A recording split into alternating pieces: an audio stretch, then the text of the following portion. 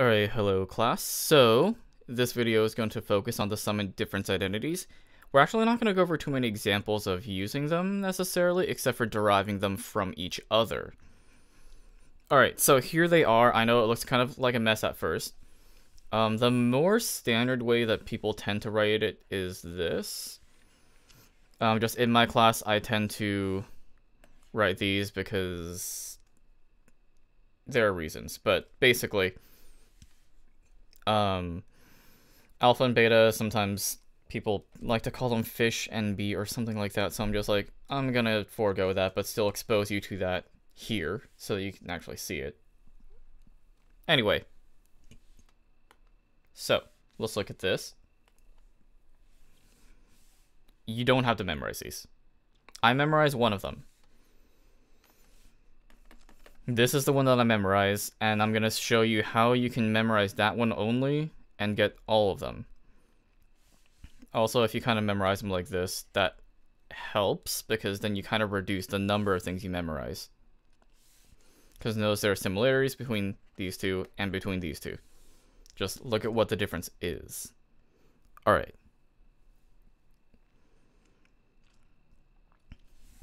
Like I said, I'm going to take this one for granted. Specifically this one. So let's use that to prove the others.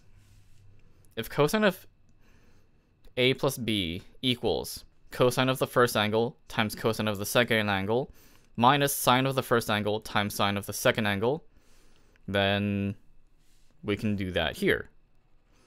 Cosine of the first angle times cosine of the second angle minus sine of the first angle times sine of the second angle.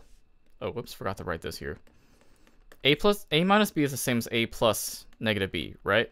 So first angle is a, second angle is negative b. So we can use that directly.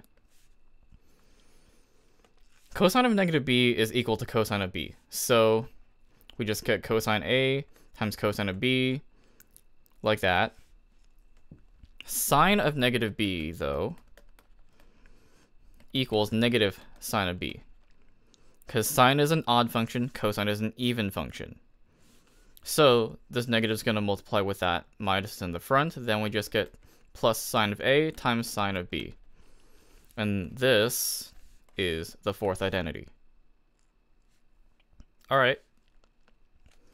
Next one is going to be a little trickier. So remember that sine of theta is the same thing as cosine of pi over 2 minus theta. So this theta is a plus b. So this is the same thing as cosine of pi over 2 minus a plus b. Another nicer way to look at it is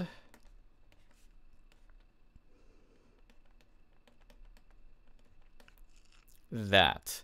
I know it looks weird at first, but it'll start to make sense as we just work with it. So I'm going to color code those. Alright, so we're going to have cosine of the first angle, which is pi over 2 minus a, times cosine of the second angle, which is negative b. And then since that's plus in there, we have minus sine of the first angle times sine of the second angle.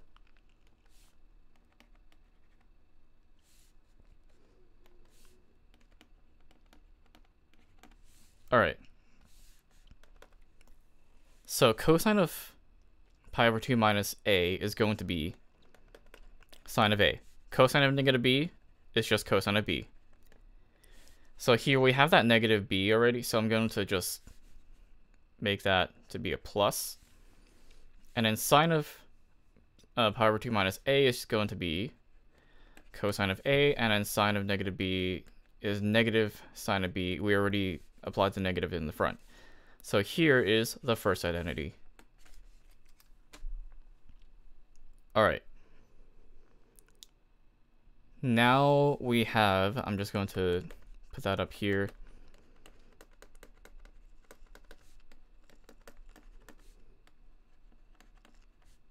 we have this, so we're going to use this directly to get the last one here. So this is sine of a plus negative b.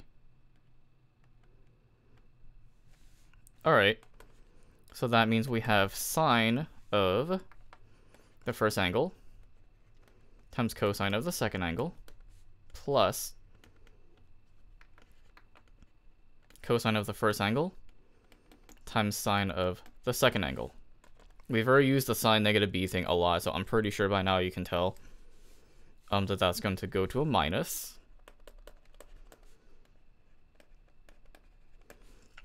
And we have this.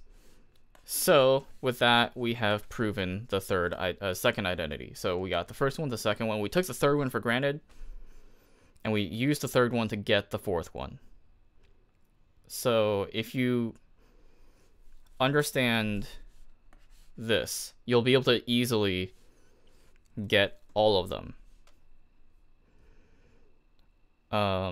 You could technically use this thing over here, but it's just going to make things a little bit longer, a little bit more complicated, because you're going to have to just apply cosine of that thing again.